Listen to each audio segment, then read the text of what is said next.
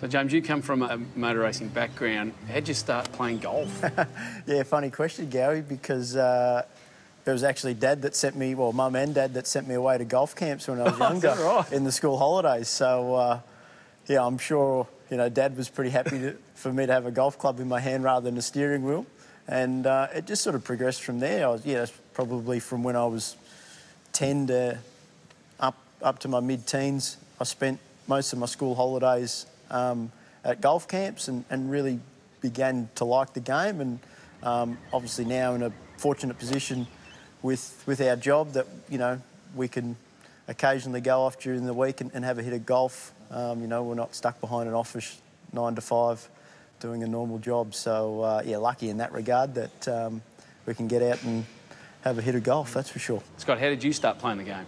Look, I obviously with go-karts and stuff, I was always away every weekend almost with my old man, but whenever we had time, we would go out for a hit. My dad was never good, but I always sort of picked up the baton, and for me, it was probably not until 2013 till I moved down here and to Melbourne and was a professional race car driver and had a little bit more time on my hand in some ways that I was able to play with James, and he played a bit, and we sort of, I learnt the game a bit more and learned how to take it all, and yeah, definitely learnt the rules a bit better and probably don't cheat as much now, so it's good.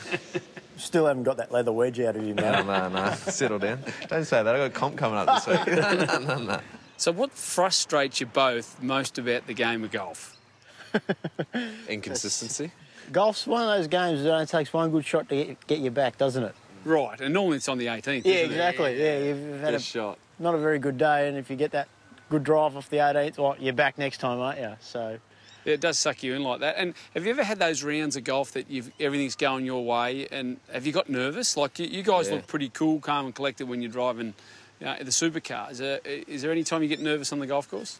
Oh, I've found a couple of times I've been in some pretty good Stapleford points for the old comp here, and I've absolutely sprayed the last sort of 7-6 holes. So, yeah, it's a hard thing to get used to, I think. I mean, for me, with golf. I think my best ever round was 77, so 5 over. Great, but yeah, I remember getting to the last sort of 3 or 4 holes, just wanting to bring it home, and no big mistakes. So yeah, this is a bit soggy here. Any tips? Well, normally when they're wet, they come out a lot quicker and a lot further. So, you know, just hit this half the way.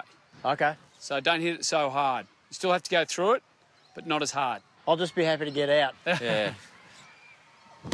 Shot. Yeah, good shot. Get up. Nice, mate. Very good.